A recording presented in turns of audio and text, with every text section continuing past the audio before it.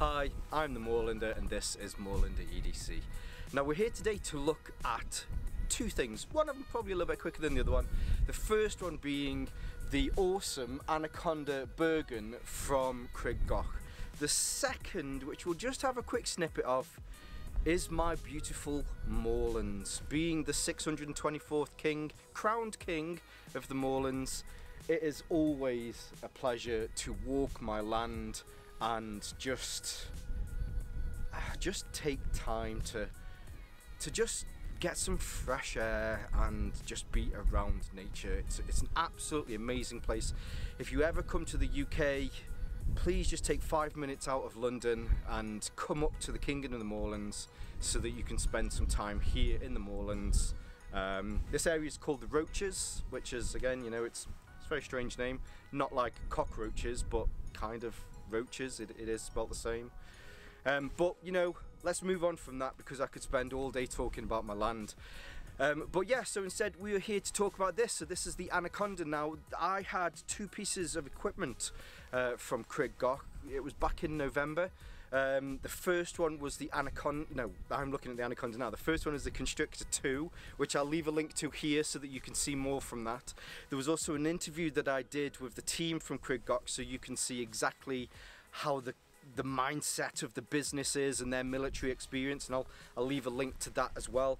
I think it's also important at this point just to stress, so I don't have any military experience. I haven't served for my country. However, this is coming from a backpack enthusiast's point of view. This is a dedicated military backpack, which I've never tested before, but I really relish the opportunity to try things that are outside my comfort zone. So I know backpacks, I know rucksacks, but something around this kind of 70 to 90 litre dedicated military style I've never tested before. However, I have thoroughly enjoyed testing this, so I will bring you my, I don't know, what would you call it? My backpack enthusiast's take on a military backpack Bergen. I guess that makes sense. But for now, as usually, we'll turn the camera around so that we can take a closer look. Whilst I'm doing that, if you do enjoy this content at any point, please feel free to hit the like, subscribe and share. If you do that, I definitely want to take this opportunity to say thank you. It means a massive amount to me and my channel. It helps to work with the YouTube algorithm as well. But for now, let's turn the camera around and take a closer look at the Anaconda. As you usually do, we'll go through some materials, some measurements, some materials, and then we'll have a look at the features. Now, as far as features are concerned, this is a feature-rich pack, which I've come to understand, especially with military packs, that they tend to have that. But from my understanding, and certainly how I've compared this to other packs, it's got a few more features on there that certainly other packs don't have, mainly to its benefit. So, okay, so to actually go into some of the measurements, it comes in at 650 millimeters from top to bottom, by 280 millimeters across, by 280 millimeters deep. So it's a reasonably large pack. The volume comes in at 70 litres, which is expandable up to 90 litres with the different additional compartments that are around it. I brought this out, and how I've been testing this, I've had roughly 20 to 25 kilos in it, mainly because so I've got 20 kilos worth of weight, which I just put in as weight, and then there are other things that I put in here which probably takes it up to around about 25 kilos. The weight of this pack itself is 3.5 kilos, so it's probably close to, you know, 25-30 kilos when I've got everything in there. Now, as far as the materials through this is all made from 1000D PU coated polystyrene. It's definitely not made from polystyrene, it's made from polyester. Which makes sure that it's nice and rugged and tough. Now, if you go on to the Crib Gogh website, so Crib Gogh have tested the death out of this. There's ISO standards, there's British standard, kite mark standards. There are so many different standards that this has been put through, and it's also been tested through the Royal College of Physicians as well with the back support. Now I won't go too much into it with this one. Have a look at some of the other content, especially the interview that I did with them, so you'll be able to see more around the study that was done with the Royal College of Nurses, but physicians. We will touch on that a little bit later on. Zips, all of the zips through this are YKK zippers. All of the buckles. Now, I do have to point out at this point, so the one that they gave me to test out here. So this is a tester version, but they have shown me the difference in buckles. So the buckles on here at the moment are just kind of standard no-name buckles. But Crib Gogh went through Wu Jin, they went through Jaw Flex, they went through them all, and they just didn't feel that the buckles were doing enough, especially the plastic that was in them and the way that they tighten. So they did even more research, and they developed their own buckles and plastic hardwares for this. So the ones that are on here do an adequate job, but they just weren't adequate enough for Crib Gogh. So that's just a thing to point out. So at the moment, these are all black. All of the plastics on here are black. But the actual plastics that come on a version, if you were to purchase one of these, they would colour match whichever pack that you've got. And you know, these are available in your usual kind of OD, Coyote, black, and this is the multicam. It's not multicam, it's the British version of it. What's it called? I forget. But it's multicam at the end of the day. Now, as far as features wise, we'll go through the outside, then we'll have a look at the inside and the different compartments that are on this pack. Starting from the sides.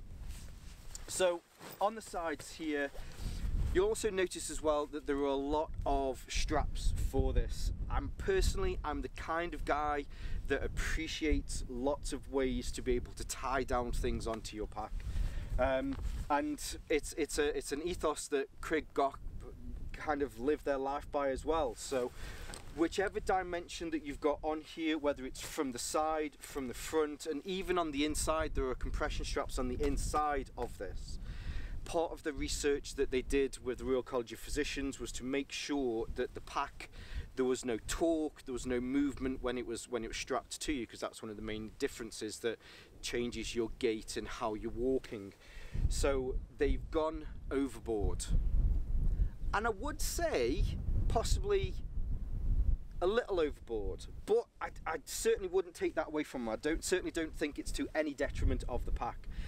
The only reason is that there's just a lot of straps. There's a lot of management on here. Now, they do a very good job of that management. So all of the straps have a D-ring, which is an open back D-ring, and that's to make sure that there's less flappage. If you're concerned that you've got lots of these loops, every single strap also then has a piece of elastic so that you can fold that and then you can stow that away as well. And I think that's the bit where I kind of say, well, kind of OTT, because I think in the way that they've gone to make sure that there's enough for every single point, they have helped that by making sure that the strap management on this is excellent. You certainly don't need to buy any extra bits or get out your sniper tape or anything to fix any of the billowing straps in the wind. So back to the sides.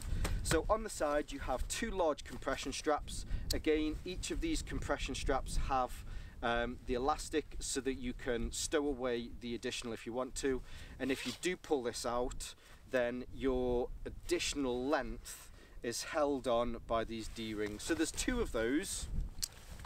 Both sides are identical, and then on this side, which again is identical on the other side, you have a large bellow pocket. Now, I've seen a lot of these style bellow pockets on other military packs, and a lot of them are additional ones that you need to purchase separately, where you have the long ones on here. So rather than having to make this as something that you have to buy as a separate component, these are all added in, and there is a lot of volume. So this goes all the way from the top here all the way down to the bottom. So if I push my hand down, that's come all the way down here. So that's all 650 millimeters of depth, and it goes in roughly about 20 centimeters, 200 millimeters. And then on the inside as well, you have a large pocket here, which goes down about 9 inches that you can put stuff into as well. When this isn't in use, forgot to mention as well, it's ambi open, so whether you want to have it so that you can access it and just reach back to be able to get something out of here, you know you're going to take it out. It's such a fiddly thing that you want to be able to get it in here. Maybe you've got an additional water pouch in here that you can feed through and use through the top of the zip. You can have that in that side pocket. When it's not in use, with the use of a gusseted piece of material there, it sits perfectly flat against the side of the pack. Then with these compression straps, you can pull that tight. Now, one of the additional details that they've added to the compression straps are these gussets. So rather than it pulling from a single point here, this large gusset runs all the way down the length of the side of the back of the pack, and also the length of the front of the pack as well, so that rather than just pulling on a single point to be able to fasten that down, it spreads that load. You'll also see that on the front with the compression straps, so there's one here, there's one there, and there's one here. If you need to have anything on the front, you can use these compression straps to hold that in there, but also, again, rather than just having a single pressure point where that restriction is fastened against there, it helps to spread the weight through that whole area. Last thing that I forgot to mention on the side as well is you have a large pocket here at the bottom. So when I came out here today and I had my tripod and my filming equipment, I was able to put this on the side and it just fit in there perfectly. So the other side is exactly the same, and it's got exactly the same bellows pocket on that side as well. On the front, you'll be able to see you have a Powell's webbing section here. So it's 4 columns by 3 rows. Oh, sorry, 3 columns by 4 rows. There's a small Anaconda logo here at the bottom, which is colour matched, so it doesn't kind of give you away in the middle of somewhere. At the sides of each of these you have some daisy chains. There are also D-links at the top of each of these as well. Daisy chains here at the side can also be used to pass through your attachment for the top lid. Coming further down, there is a pocket here, which I think, yeah, actually let's talk about it now. So on the inside of here there is there is a pull cord system on the inside here, so you can have maybe your wet gear here at the bottom, you can have your dry gear at the top, but this is a large section. Maybe you might want to put your boots into there.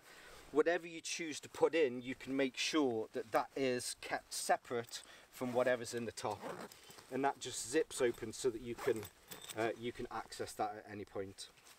Now, as far as your compression system's concerned, so these top two, oh sorry, this one and this one, they're designed for this main body, whereas you also have a dedicated compression strap here at the bottom just for this pocket, whatever you choose to put into there.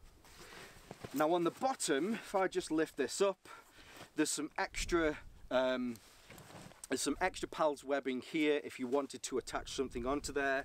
There are some grommets, so if you get water into this, then the water will freely pass through, especially if you're using this bottom section to put wet gear into. Then you can walk through the day and it will have a channel at which that some of that water can either pass through or it can help it to dry it out. And then you have, which is again fairly standard with this type of pack, you have 2 lashing points here at the bottom that you can use to lash bedrolls, camping equipment, anything like that that you want to attach to the bottom of there. Now then, moving up the pack, if I undo this one, we'll have a look at the hood separately in a moment. Just open these out. So there is another large zip compartment here at the front, which when I open this, hopefully if you can see, my fingers are just about here, so that goes down roughly, say, 40 centimeters, 400 millimeters. And in this large pocket, again, this can be used for putting large stowaway items that you just need to be able to have quick access to. It does stop just where this seam is. Now that's the point where this open section here is, so that you can get into that bottom section that you'd use to maybe put your wet gear in. So it kind of makes sense that it stops there, but large maps, other military style equipment that maybe I'm not up to scratch with, you can put in there.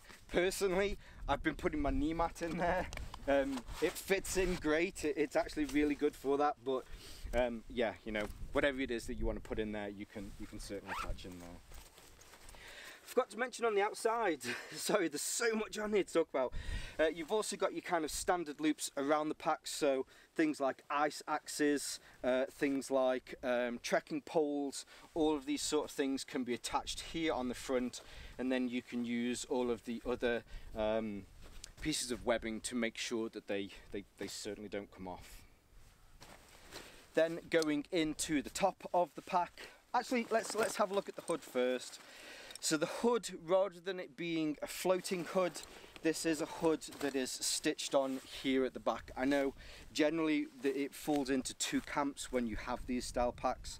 A lot of the ones that I've had in the past, although you know I've never done a military Bergen like this, a lot of those technical climbing style packs have a floating hood, which helps you to do that. It doesn't have it on this, but with the amount of room that you do have and the extra length that you've got in these straps, if you did need to put something underneath here and have this to go over the top of it, I certainly don't think you'd have any issues being able to put something like that under there. There's also plenty of room on the sides to be able to lash something on or stow something away if needs be. Now on the front, so here there is a Crib Gogh logo, and just underneath that there's a small zip pocket. For me, I've been putting my what's it's in there, my car keys in there, but there are also two female clips in there, which I haven't asked what they're actually for. I probably should have checked what they're for. So here on the outside you have these two clips, but there is also a female clip on the inside of this pocket as well. Maybe that's a second one just in case you have an issue with this. I probably should have checked what that's for, but you know, it's there should you need it. And that zips up. There are other openings on here, as you get with a lot of these style packs. If I rest this on my knee, so here at the back underneath this large rain hood, you have a double zip which opens up into a large top access pocket into this lid. Now in here there is, again, what you kind of come standard with a lot of these style packs is you get a large rain hood. Crib Gogh started, their expertise really stems from jungle warfare, so they appreciate just how things can get wet. So they've made sure, as mentioned, it's PU coated, but just in case you get that additional rain hood in there as well. And then on the inside, if I flip this open again onto my knee, there is another pocket in here, so this will unzip. And then there are some additional organisation points that you can put in here. These have elasticated hook and loop bits on them, so you can attach those in. There is a little key stay, and then there's bits that maybe you might want to put some pens into in there as well.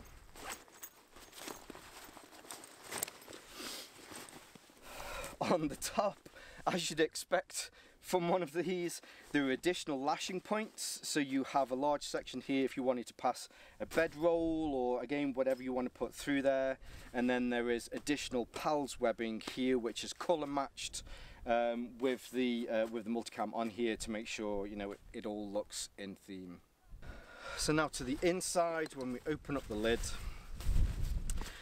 we've got a very generous sized snow hood on here, and there are two compressions for the main section. So you have the snow hood to make sure that no debris gets in, and then you also have another drawstring which is for the mouth of the main compartment. To make sure you've got additional support with that mouth, there are also two compression straps that you can either have like that, or if you crisscross them over, they've found that also gives you an extra additional support as far as rotation like that is concerned. When you're carrying your pack, you want to make sure that there's the least amount of rotation as possible to make sure that it gives you the best support. On the inside, this is that cavernous 70 litres. On the back here, actually if I open those up, on the back here, these two straps here, which we'll have a look at on the outside, because of the size of this pack, it does have a fully supported back panel. So these are the 2 points for the suspension system. And then you have a large hook here and an internal pocket, so that if you wanted to run a bladder system through this, you could certainly do that. And then there are exit points, so there's one here, and then it will also then go round the side of, there is another hole, I can't find the hole, where's the hole? I can't find the hole, but it's there. There's another hole so that the bladder system will then come out. So you've actually got 2 points. It's here, it's there on the side, sorry. And that's ambi on each side, so it will go through the snow hood, and then it will also go through the lid as well. If you're worried about what size of bladder you can put in this, it's huge. It's absolutely massive. You can fit whatever bladder you want to put in here. I think the largest I've ever seen is like a 4 litre one, but if you wanted to put a 4 litre one in here, you could easily do that. There is a contour to the back, and you can feel that in here there is a contoured panel, which does push into it slightly, but it's reasonably malleable, so if you've got something against the back, it will certainly conform to that. Then on the inside, as far as organisation on the inside is concerned, there's not really much organisation, because it really is just a large barrel opening to put your stuff into. Although, and if I reach in, hopefully you'll be able to see here, we have some additional compression straps. So if there's something that it's at the bottom that you're concerned might move around, you can pack that into the bottom. That's gear that you're not necessarily going to need to access as often. You can then strap that in to make sure that it stays in there, and then you can put other gear onto the top as well. It also means if you wanted to put something closer to this back, you can also use the suspension, this compression strap to hold it closer to your back. Now on the inside here, if you can see this, this is where that additional gusset is, or that additional pocket. If you wanted to, you can completely open this, push it out to the sides, and then that will give you full access to everything in here from the bottom all the way up to the top. If you did want to compartmentalize this so that you've got your wet gear at the bottom, you didn't want your dry gear or anything on the top to be touching that, you can reach in, grab that lash, pull it tight, zip it up, and then it works as a suspended floor in there to as I say, compartmentalize those two sections. Now the back panel on this is definitely something that Crib Gogh have got patents on, and they've certainly put the most thought into this. The main idea around all of Crib Gogh's packs is, how does it carry? How does it work with the human body? And this is the studies that they've put in with the, as mentioned, you know, the Royal College of Physicians. They went to them and they said, how does your back work? And it works. It just moves with your body in a different way to how other packs do. Now that's not to say, having walked 10 miles with this and you know, I've got 40 pounds in the back, that it doesn't get heavy. But from other packs, or the smaller packs, maybe a 30 litre pack that I've tested, it takes a lot longer for you to get that fatigue. And not just in your back, but in your hips and in your knees, because you're not having to adjust when you're walking, because the back, how this carries, sways more. It takes less, or at least there's less effort or less wear on your knees and on your hips afterwards. So it definitely does a very good job of that. Now, instead of using a system that a lot of packs tend to use, where you have the ladders on the back and then you have that system where you just move them back up and down, Crib Gogh found that there was some rotation in this section, which they found certainly didn't help with your posture when you're walking with it. So instead they have this 4-point harness system. So you have the aluminium, let's call this rail, that goes from the top, which we looked at here at the top, and then there are also 2 sections here where you can take it out if needs be. I don't think you should take it out. I don't think it would actually work if you did take it out, but if you needed to replace this, I guess you could do. And then you have 2 straps here at the top, which you can loosen, and then you have a strap, and I'm only going to do one because it took me 20 minutes just to work out where it is, but you can see that on this now freely allows this to move up and down. It does go quite a bit further down, maybe another inch or so down, and then all the way up it's probably again another 2 inches up, but for me, just where I've got it there, I'm going to pull that out now for a second. This is just where it is just right for me. Fasten down those 2 at the top, give them a good tight pull.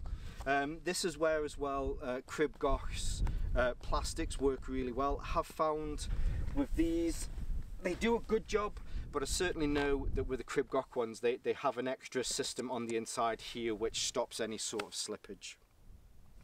So you've got these 3 pads. There is a great nice padded hip belt which has a lot of support in there. One of the suggestions that I made with the constrictor, which I'd give the same suggestion with this, so when this is on, you pull it that way to tighten it up. I've had packs in the past where you have these and you pull it forward. It's a lot easier way to do that. If I was to change anything on here, I would just change this so that there was another buckle here that you could then ratchet that forward, but again, that's, you know, that's by and by. As far as the suspension system is concerned, these are really plush padding, almost feels like closed cell foam. It's that nice. You have load adjusters at the top. It's starting to snow. It's starting to snow. You have load adjusters at the top so that you can bring it closer to you, but one of the additional points that a lot of packs miss is inside here. So you have your padding, which again is very nice plush padding, but down the inside, if I pinch this, so if you can see where the material is here, if I pinch this, you can see that that's created an acute angle there, and that's because on the inside here there is a plastic liner, a hard plastic liner.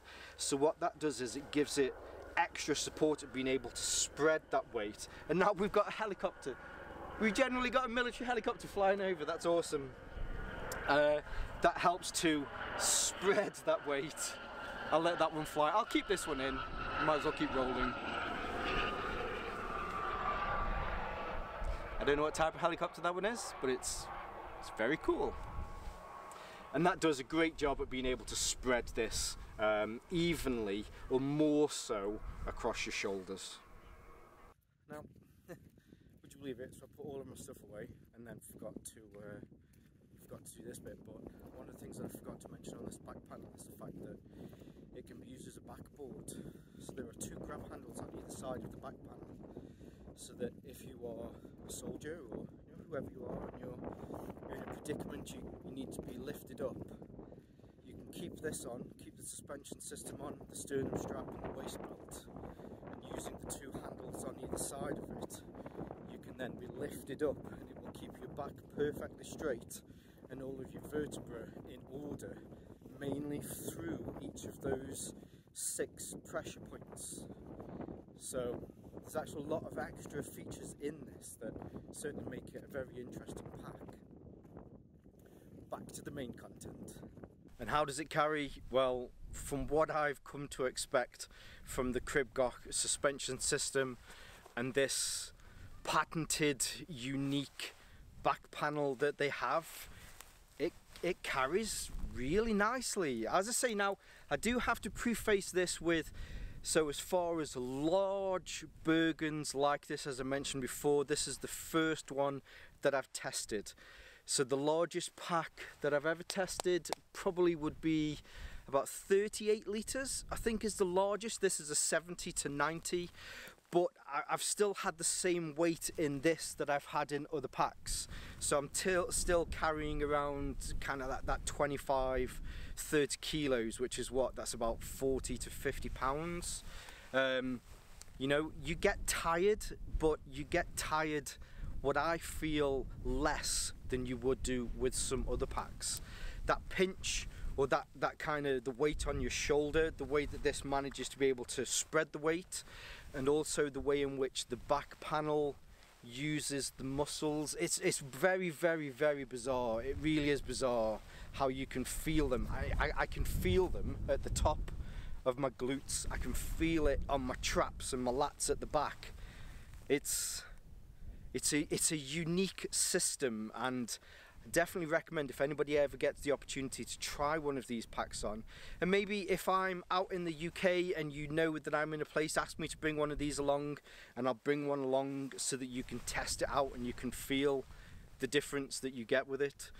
But I guess what I'm trying to say is, as far as packs is concerned, or Bergens are concerned, I think that the Crib Gogh Constrictor, I'm getting the two mixed up, the Constrictor was the previous one, sorry. The Crib Gogh Anaconda is certainly set a high bar for future packs. Now I do mean that future packs as well. I've generally enjoyed testing this, so I'm gonna get on to my people at Tasmanian Tiger, maybe 511, maybe Helicon Tech, to see if we can, you know, start maybe doing some comparisons with these larger packs. So yes, I think it is a very good place for me to say thank you to Crib Gogh for sending me this. I've certainly enjoyed testing out these two packs, and I look forward to other pieces of content and other collaborations in the future. So definitely check them out. I'll leave some of their links in the description below. At the moment, so Crib Gogh really have focused on the military side, the military and police and law enforcement. What they're starting to do over the next 12 to 18 months is really to concentrate a little bit more onto the civilian lines, bringing their gear into civilian stores.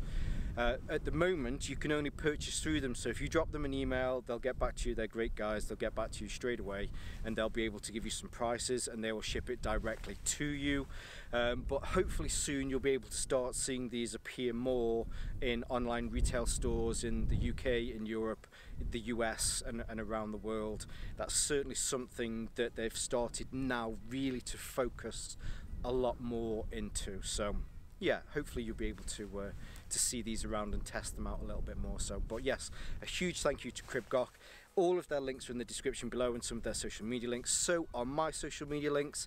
This has probably been a long piece of content, so if you're still here at this point, I want to say a massive thank you for staying here all this time. I'm sure there's probably going to be some me goofing around as well in the outtakes as well, but for now, stay safe, stay Moorlander, and stay EDC.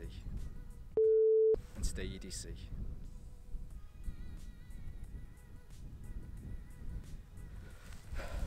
That is freaking gorgeous.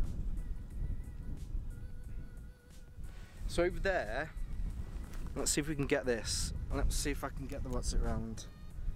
Can we get it? Where are we? Over there-ish is Jodrell Bank, which is a huge space telescope. We come around here, and that lake over there is called Tittersworth Lake. Absolutely beautiful lake. All Moorlanders are christened on the top of the hills over there. Far hill, there's an outcrop called hen cloud. So all kings of the moorlands, we are all crowned on the top of there. We also, all queens of the moorlands give birth on top of hen cloud, and as soon as my mother, the previous queen of the moorlands, gave birth, I was rushed then down to Tittersworth Reservoir, Tittersworth Lake water over there, and that's where we are all anointed and bathed for our first wash. There is some amazing history of the moorlands. I just realised the camera's been the wrong way around, so you might not have heard anything of that. Hello! Take a closer look at the anaconda. That's where I need the... who is it? Nicki Minaj! Anaconda, anaconda, anaconda. Just off camera. Cut myself doing that last time. Idiot.